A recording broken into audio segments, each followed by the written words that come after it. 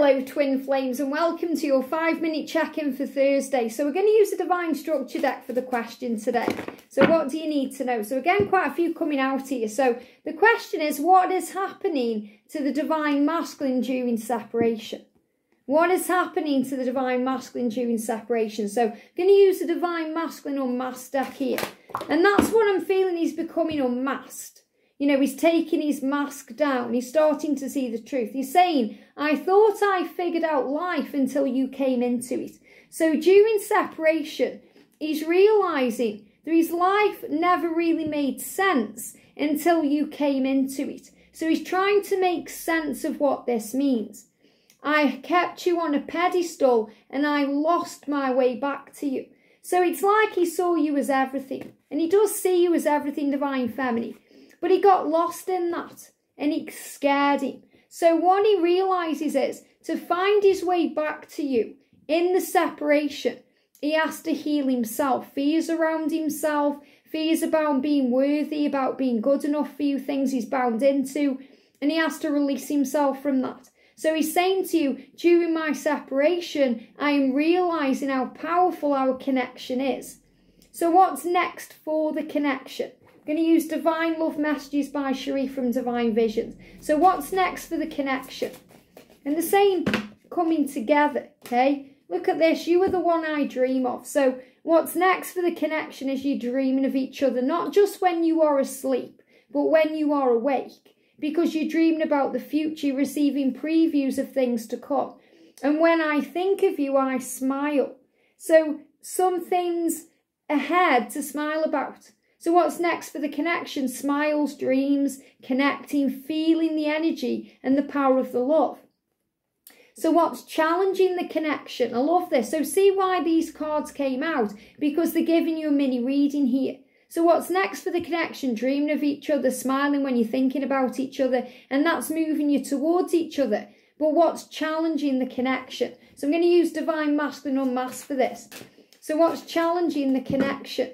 So the card is, my first reaction to anything new is no, but I slowly adjust. So what's challenging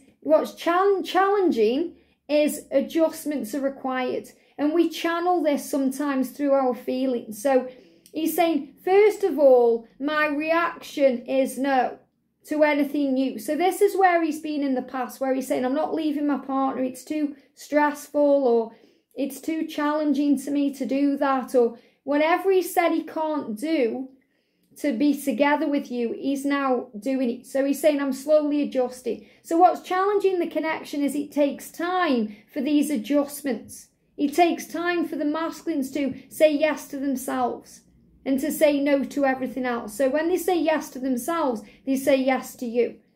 Will I get my apology? Will I get my I'm sorry? Well, of course he's sorry. He's sorry about the things he's done.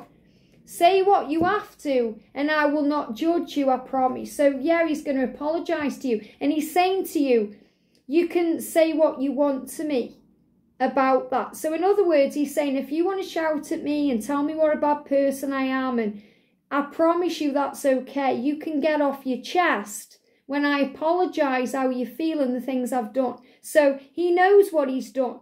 He knows he's done you wrong. He knows he's caused you pain. And he's saying, just say what you have to. It's like he's bracing himself for it. He's bracing himself for impact because he knows that when he comes to you, there could be some impact there. In other words, you know, you say, why have you left me? Why have you done this? You bringing up the past. And he's saying, I won't judge you if you bring all that up. I promise you. But as a Divine Feminine, we learn to let go of the past anyway. We don't need to bring up the blame because love does not hold any records of wrongs. You know, all we need to know is that the love is there. And that's more important. And what is happening to the Divine Feminine during separation? So I love this because this is a message about separation. And what's next for the connection? It's about reunion and separation coming to an end. So what's happening for the Divine Feminine during separation? Jumping out. I love you. So during separation, we realise that we love our twin. We realise just how much we love our twin. And seeing you triggers past pain within me. So during separation, we heal past pain. Especially if we see them on social media or we see them around and we can't communicate, or we see them in our mind. It triggers past pain, pain from our past, core wounds, previous lifetimes, things we need to heal, but also things connected with the past that we need to heal to be free. Forgiveness heals. So it's all about healing. So again, we're being reminded that separation is a very healing part of the journey. It's the preparation for our union. It's where both twins realise that the love is real and the love is mutual. And it's where we learn to love ourselves and we learn to love our Creator. And we learn to have faith in the journey and trust the divine plan. So what's next is smiling about each other, smiling when you're thinking about the connection, being grateful for the connection, dreaming about each other and creating that way to come back together in divine time. I hope this helps. Have a great day and I'll see you soon.